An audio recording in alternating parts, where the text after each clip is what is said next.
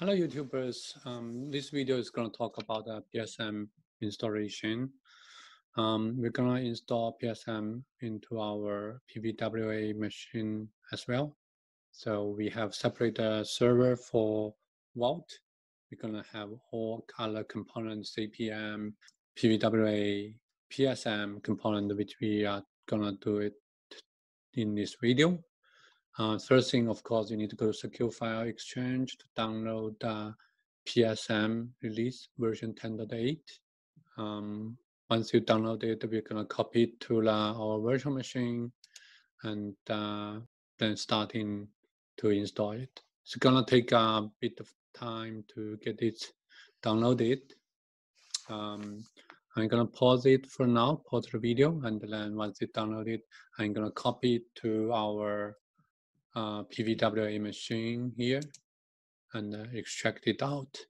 So right now you can see our PVWA we only have Vault to be installed and the PVWA installed. Of course, CPM comes with PVWA together, also installed. Yeah, we're gonna need about 30 minutes to finish this downloading. I'll come back once it's ready. After about 20 to 25 minutes waiting, my PSM has been downloaded. I extract it and then copy it to my PVWA server. We're gonna start to install it. Double click setup.exe file. The installation wizard gonna shows up.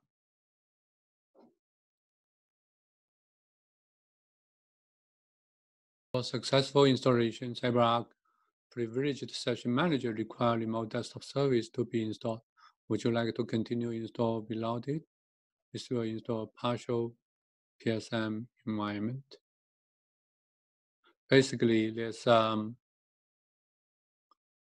remote desktop service need to be installed first. So we're gonna say no first. We're gonna install that part here.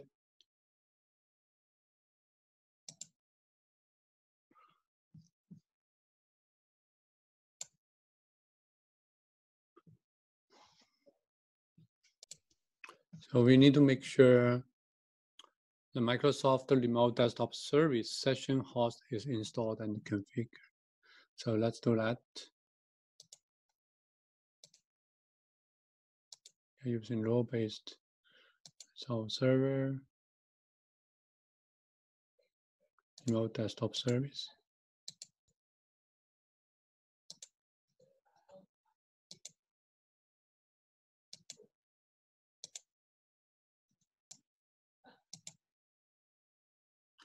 It's the requirement is Microsoft Remote Desktop Service session host. So we need to have this.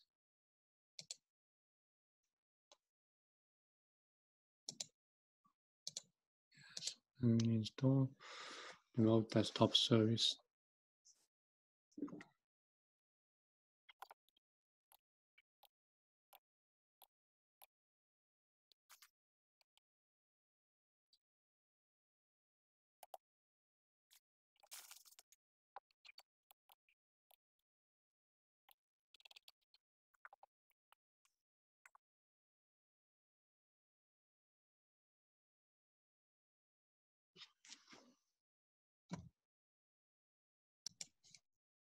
I'm logging back to my PVWA and PSM server again after it restarted.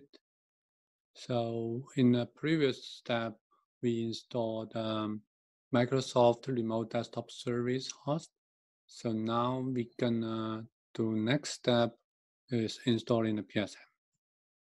Go to the installation folder, double click setup.exe file. Since it's a lab environment, we don't have to configure license for it. You can feel free to run probably 120 days or 180, either 120 or 180 days. So privilege session 10.9.0.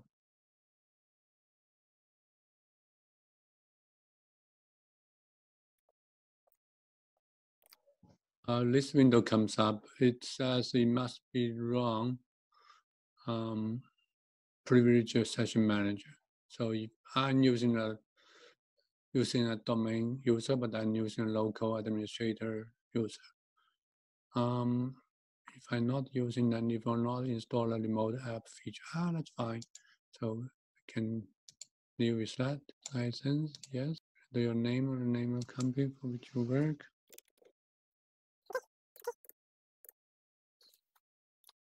Reinstalling Oracle Instant Client. Okay, let's wait.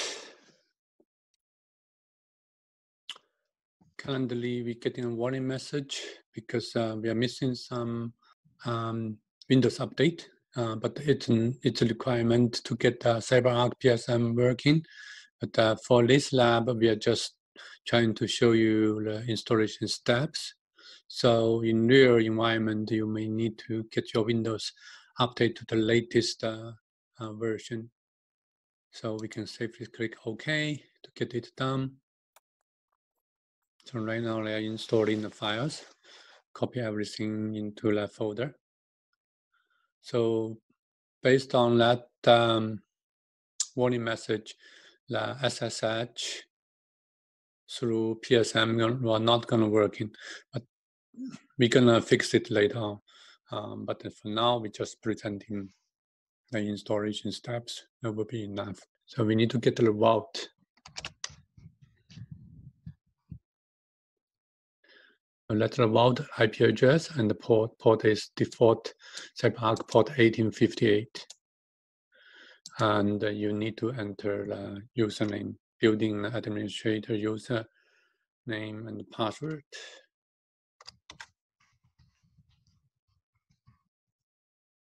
So CyberArk PSM is configuring your new software installation, creating save, store configuration, updating the password vault, and the web access configuration file in the vault as well.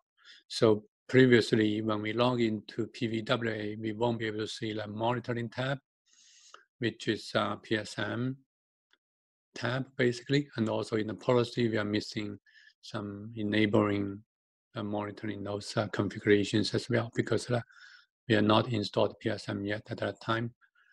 Need to create a let's do PSM1 gateway.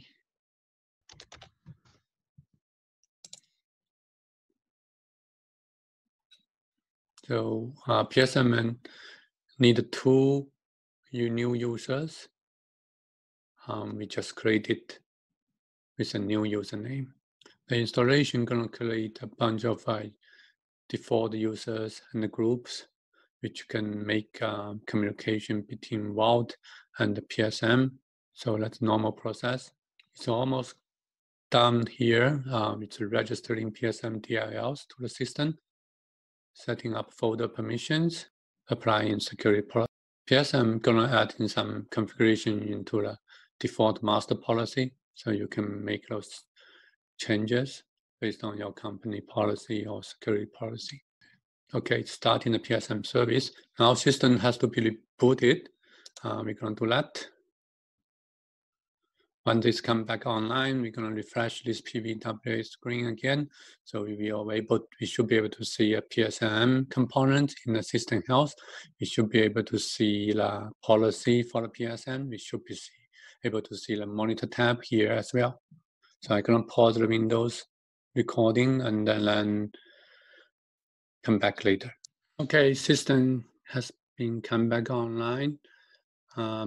We didn't install this remote desktop license yet, so it's gonna give you 120 days for you to use it for free.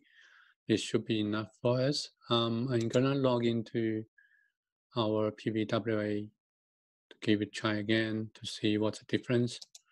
Our PVWA version is 11.1. Our PSM version is 10.8, which is still in supporting mode. Let's try to log in here. Okay, so we can see PSM component. If we go into policy,